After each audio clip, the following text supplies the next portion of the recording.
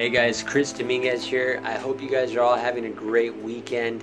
I just knocked out a few more chapters here in the E-Myth Revisited by Michael Gerber. And in chapter 9, it's all about working on your business, not in it. In previous chapters, Michael brings out the importance of creating a systems-based and systems-focused business.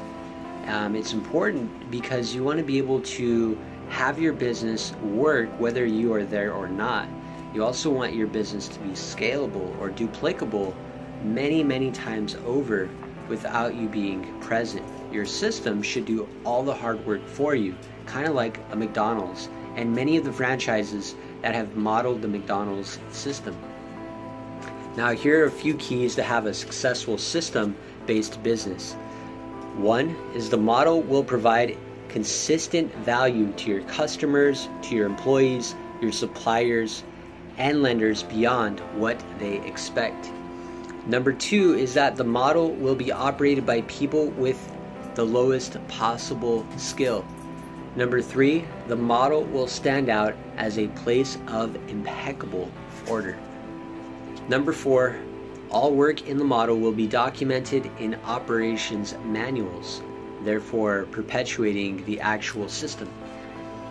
Number five, the model will provide a uniformly predictable service to the customer.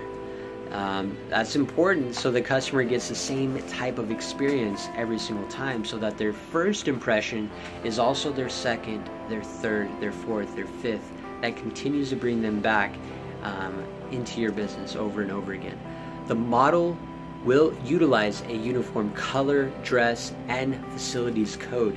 Now, this is basically to have the utmost professionalism inside of your business. So those are 6 important keys in order to really build your business as a systems-based business, and I hope you guys get some kind of value out of that. Whether you guys are creating a business or not, you can apply that to your life. You can apply some of those same principles to have a more uniform life. It's important to have a structure as a human being, otherwise we're like a ship without a rudder. So have a good day, guys.